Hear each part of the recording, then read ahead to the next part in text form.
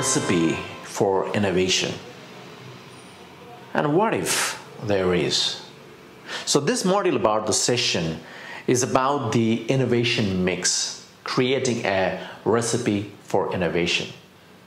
While learning chemistry at school, we would have learned that how we can make new things by mixing different things altogether. Similarly, the act of mixing leads to creativity and innovation. Think of your brain as a mixing palette for various ideas, and just like chemistry, some gets mixed and some don't. So new ideas get mixed with old ideas, new experiences get mixed with old experiences, and new learning with old learning, and new knowledge with old knowledge. So you can mix almost everything. Or it could be a cross-pollination of the idea with an experience and so on.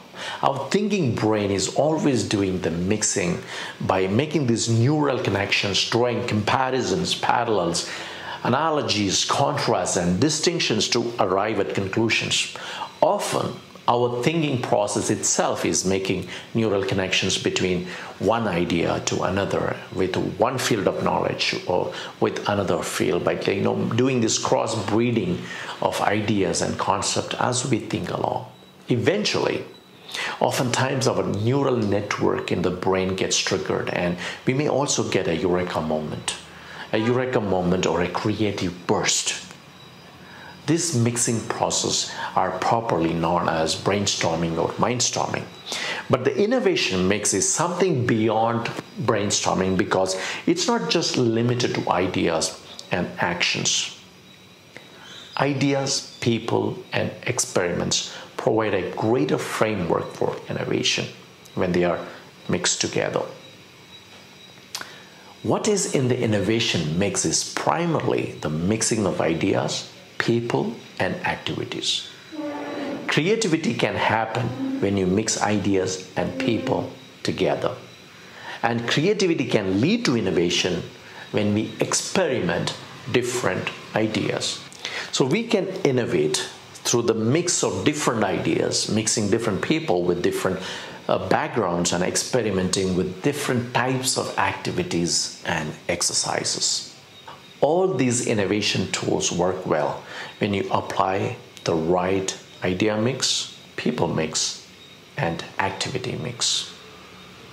Here the innovator must act like a master chef who can mix the right recipes till he or she gets this saleable taste of the product, process, or service. So let's delve deeper into each of this recipe or mix. Idea mix. Idea mix is the cross-pollination of different ideas, as Matt Ridley famously described in The Rational Optimist. It's important for ideas to have sex.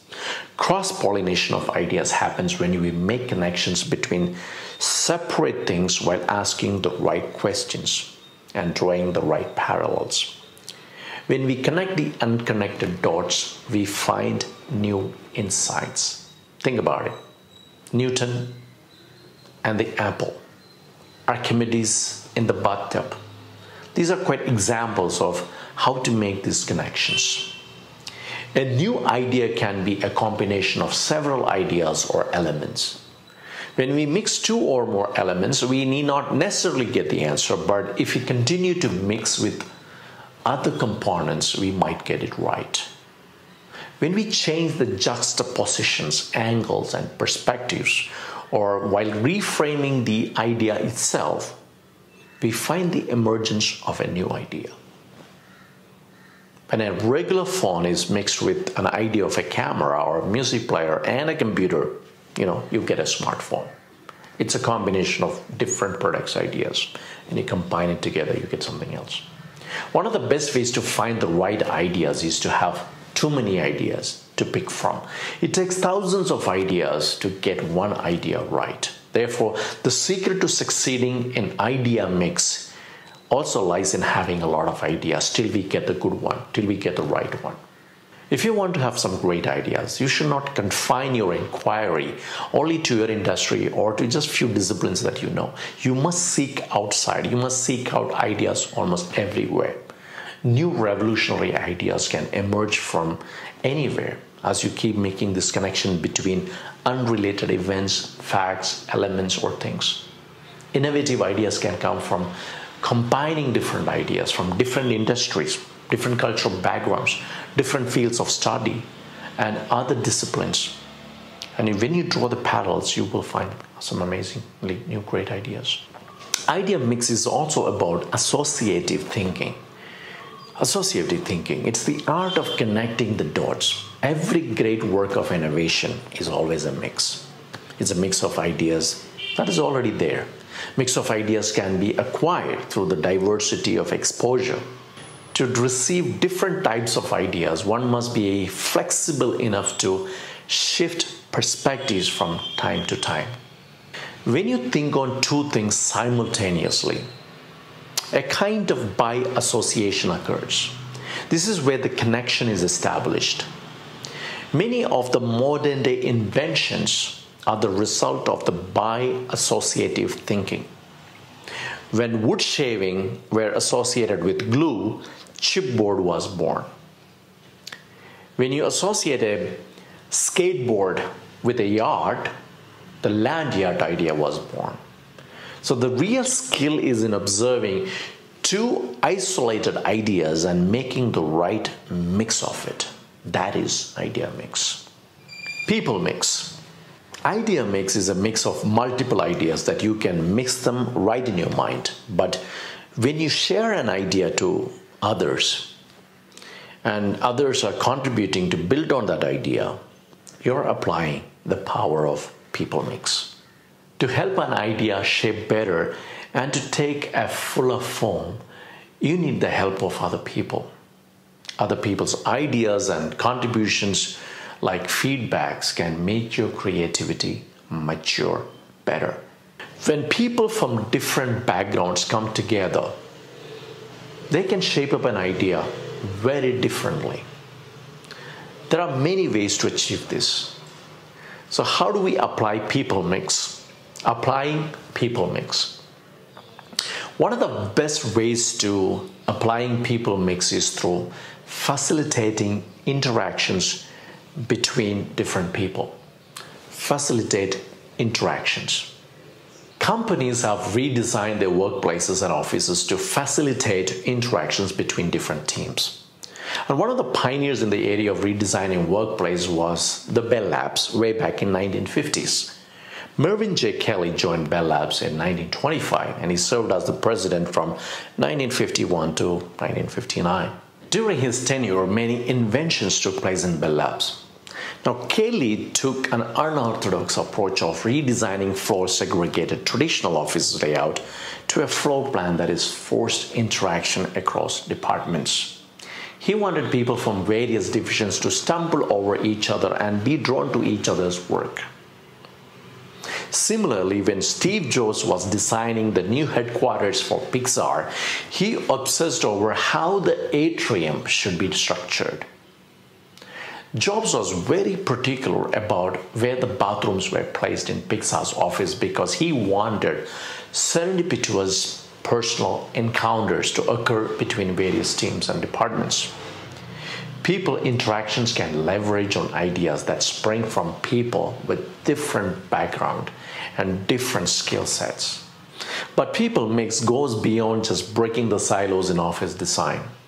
People mix can lead to great partnership between people to co-found companies. Here, two or more people complement each other's ideas to create an end product that is a bit different from what was originally planned by one person. The best place to see an active people mix is in teamwork. People mix is teamwork. When different teams and verticals work together within an organization and outside the organization, forming creative partnerships, more mixing and mingling takes place, and the best of cross-pollination of ideas and insights takes place. By instituting collaboration rooms, innovation centers, and creativity labs, an organization can flourish creative collaboration among their talented workforce. Successful organizations have facilitated these interactions to innovate better. The cross-pollination of ideas combined with an emphasis on sharing across product lines has led to an atmosphere of collaboration that makes 3M a place where employees feel more valued. Innovation from interaction is one of those companies' favorite mottos. Employees are encouraged to present new ideas at internal tech forums, regular gatherings, or peers from other divisions. And whenever they interact, they share ideas. And one sure sign that all this collaboration is working is that more than 80% of 3M's patents have more than one inventor. The company has over 20,000 patents with over 500 awarded in 2012 alone. In 2009, in the middle of a very tough economy, when all the companies were slashing their R&D budgets to save the money, 3M still managed to release over 1,000 new products. So one of the best ways a team member can contribute ideas to another is through feedback. Pixar Animation Studios practices a feedback method called the plussing. At Pixar, the creative collaboration is a process of improvisation that has to be based on two key principles. First, all participants accept every offer that is made. The aim is not to negate other people's contributions, but to build on whatever they are saying, build on them. And that process is called plussing.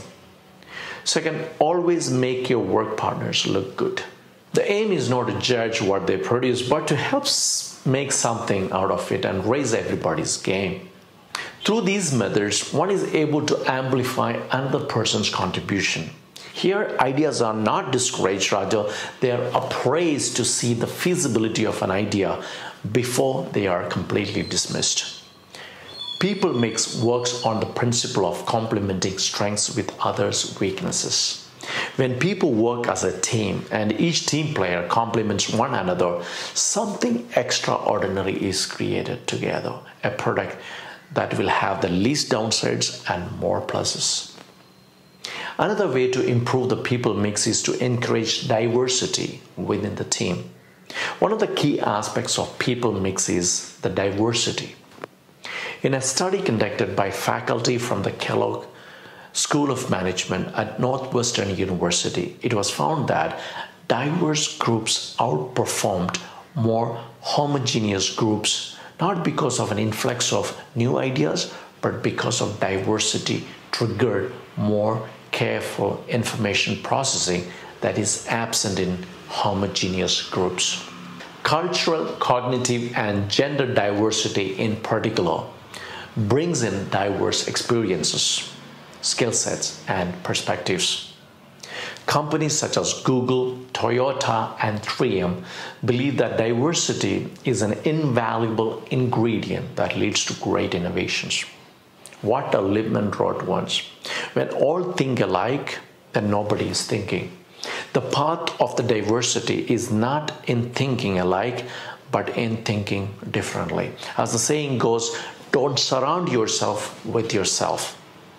To get new ideas, you have to swim in different gene pool.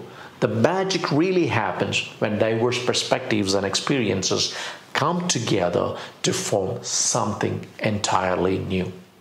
One person's experience working as a college intern in Wall Street may fuse with another person's experience of growing up in a village in India to generate a fresh idea that neither would have considered independently.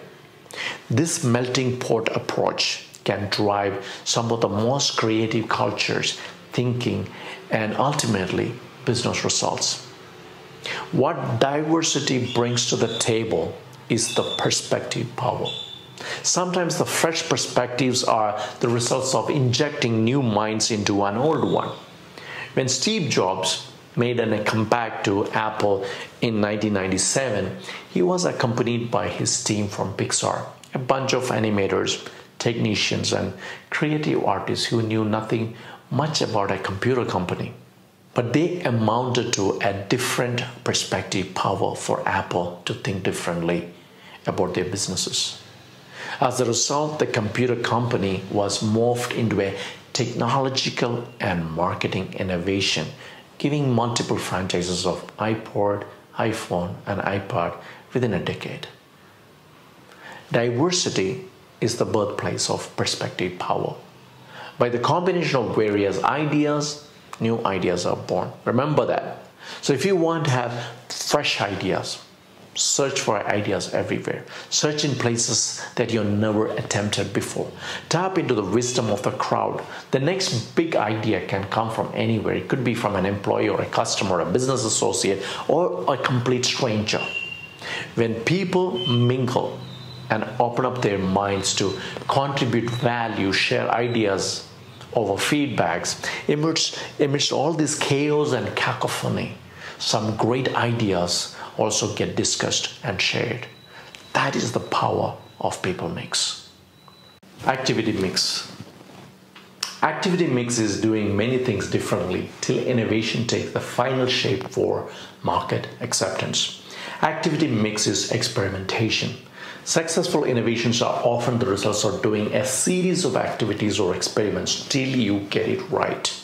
Experimentation is a process of overcoming obstacles, roadblocks, and uncertainties of unfavorable outcomes till we achieve the intended results. Even though experimenting requires the consideration of a number of options, many of which will not work, but they are usually taken on with some thought for potential outcomes. To do experimentations better, there must be a budget to make mistakes. Moreover, every failure must be documented as learning experiences. Edison's story of inventing the electric bulb is anecdotal for failures and experimentation. Edison once said, "Genius is 1% inspiration and 99% perspiration." What he meant by perspiration is sheer hard work for experimentation. It took over 50,000 experiments to invent the alkaline storage cell battery and 9,000 to perfect the light bulb. Edison looked at creativity as simple, good, honest, hard work of perspiration. In experiments, success and failures are certain. But to increase the certainty for success, we can experiment by testing new information and adapting new approaches. Experimentation is the key because experimentation often involves the identification of new models and hypotheses. When we experiment new models, successful models will emerge eventually after many failures. Experimenting prompts innovations to relentlessly try out new experiences, measures and improvements, make alterations till they are finally acceptable. Therefore, I experiment, therefore I innovate could become a perfect dictum for innovations. For example, James Dyson, the inventor of the Dyson vacuum cleaner, failed more than 5,100 prototypes before getting it just right. In fact, nearly every breakthrough innovation in history come after countless setbacks, mistakes, and failures. The great innovators and achievers weren't necessarily the smarter or inherently more talented people. They simply realized their fear of failure and they kept on trying. They didn't let the setbacks or misfires to extinguish their curiosity and imagination. They failed forward. They learned from their mistakes. They learned from their failures. Failing forward means taking risk and increasing the rate of experimentation. Some bets will pay off, some will not. The key is to quickly and fail smart. Moreover, the number of failures will definitely count for your success. This means to increase the rate of success, you have to increase the rate of failures. There is no success without failures. Therefore, failure acceptance is one of the basics of innovation. And the truth of the matter is that we might even learn from most of our failures than our successes. Honda founder Soichiro Honda once said, "Success is 99% failure." Successful innovations are a numbers game. Some succeed and some don't. Even though Albert Einstein published more than 300 journal articles between 1901 to 1955, only a handful of them were successful theories. The truth of the matter is that innovations succeed in volume. 90% of innovations fail at some point, and some statistics suggest that that figure is almost 97%. By principle, An act of innovation is taking risk with reward at the end. During 1997 to 1998, Apple could take high risk because they were in the brink of going cashless. They did not have any option except to bet on their guts and creativity. And that bet's paid off. Continuing to do the things the same old way does not create any new results. That's the recipe for insanity. Doing the same thing all over again and expecting a different results. Activity mix suggests that different types of activities are not the repetition of the same. You don't stick to the same method. You will try different methods. You will try new things. To succeed in innovation, we must bank on possibilities and not probabilities. Possibilities are the wings that soars innovation to new heights. It's easier to ride a horse where the horse is headed. The challenge for any innovator is to chart a new course of action, to meet a new direction. And this requires immense habit change of not only thinking differently, but also doing differently. Mixing is a science and an art. To innovate, organizations and teams must think like artists who carefully pick different colors from a palette and using different brushes for getting the right strokes that will complete a great art. The ability to mix and match different ideas, knowledge, information, perspectives, experiments, feedbacks, customer needs, and pressing concerns gives the innovator the cutting edge to innovate. Overall, innovation process is a mixing process of ideas, people, and activities that produce a desired outcome.